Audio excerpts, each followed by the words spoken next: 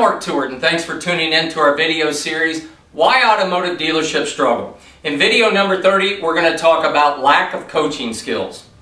So often as a manager, the number one thing that you're working with is not going to be things that you got to manage as far as processes, etc. It's people. And there's an old saying that you lead people, but you manage things. Well, you can manage things all day long, but if you're not leading the people by coaching them, you're probably not going to get very good results. You know, without the people, none of the other stuff matters. The process, the product, your positioning, the people. And what do you have to do? You have to make them a little better today than they were yesterday, and you have to do that every single day. Are you sitting down with each individual salesperson and doing one-on-ones? In struggling dealerships, that almost never happens.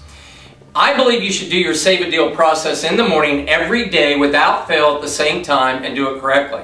Number two, you should divide your sales staff immediately and start with your very best salespeople to coach first. It could be 5 or 10 minutes and that's it. I may ask that great salesperson, what can I do for you today? I know I don't have to give them as much because they're self-directed, but I want to show them more attention first. Why? If they're great salespeople, that means they have the ability and the talents to be even better.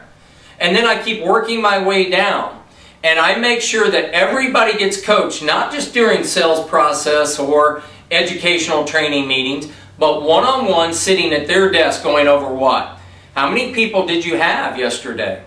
Did you have the opportunity to demonstrate a vehicle with that customer? Did you write that deal up? Did you close that deal? Did you deliver it? Where is it at? How many people have you had for the month? And is that on pace or behind pace for the working days that we have? Where are you at financially for the month? What would we do to get you, if you're behind 3, where you need 3 more people, that you will get those opportunities instead of just thinking that they're going to come from the door? How can I involve the CRM, my past customers, my orphan owners, etc., to get more opportunities? It's so easy to coach people, to look at their appointments, to look at their number one objection that they're having every day.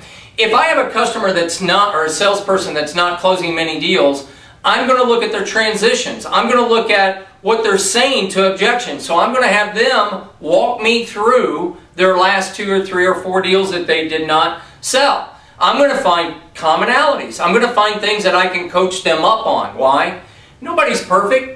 If you look at people in professional sports, they fail more often than they don't. But they keep coaching to try to get better at whatever it is. If you bat 300 for 10 years in MLB, Major League Baseball, you go to the Hall of Fame. Well, sales is a lot like that. So what I want to do is make sure that every opportunity I have with that salesperson, I'm maximizing for them and nothing is falling through the cracks.